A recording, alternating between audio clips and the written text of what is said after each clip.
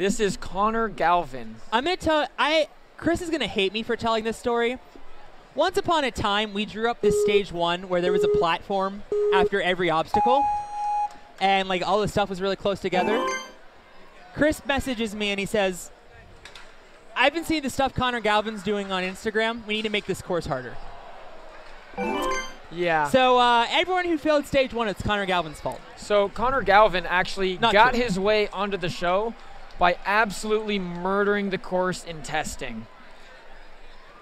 Just his performance alone, everyone took a look at and was like, this guy needs to be on the show proper. He's got a grimace, though, going. And when he got on the show, he made it to the power tower.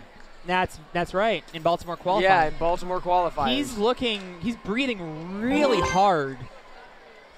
Not sure. But it is not. It doesn't seem to be on. affecting. He still has time. He has plenty of time. Oh, that's an awkward swing, though. But Still he makes an the incredible catch. Onto the rope. You know, he's used to going fast and linking obstacles together.